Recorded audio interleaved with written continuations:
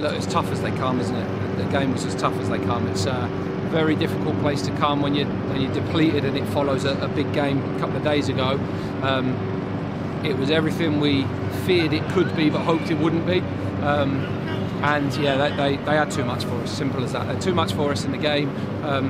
We actually think some of the goals are a bit preventable in individual moments, in isolation, but they become a byproduct of just constant, relentless pressure.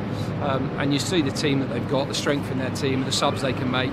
It was just too one-sided, really. And the moments that we had, we didn't make enough of. Maybe could have been a game-changing moment every now and again, but we weren't able to turn that into anything. So certainly no complaints in terms of the result. It's a horrible afternoon for everybody because it's such a tough performance and tough thing to try and compete with. We went toe-to-toe with Derby a couple of days ago, and we come here further depleted than we were there, and it was a game too many for us, for sure. Yeah, it's probably one of them where to have any chance of getting something from the match, you needed to keep it closer for longer. Yeah, or take a moment that hits the crossbar in later stage of the first half, because if it's 2-1, you never know. But in the end, it was fairly simple moments that caused us a problem in their direct play, and we were expecting it, but we didn't cope with it. And then goal 3 and 4 come in periods where we're in good control, and they just punish it with really good quality. They were another level, a big level up today. They're much stronger, I think, than they were last year.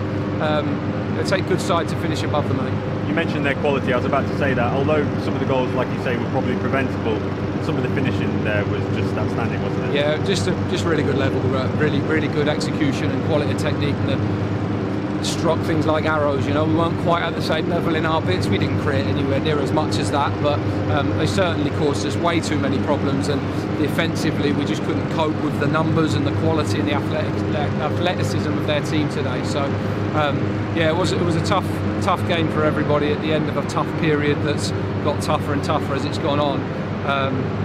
So look, I hope they get promoted, because we don't want to come back here too often. Yeah, I don't know if they'd have enjoyed it. I mean, I've got to say, to the fans that have come to Derby and to Sheffield in such big number, so soon after Christmas, such an expensive time, and just supported the team, as brutal as it's been. You know, 2 defeats, no goals, and a real drubbing really today.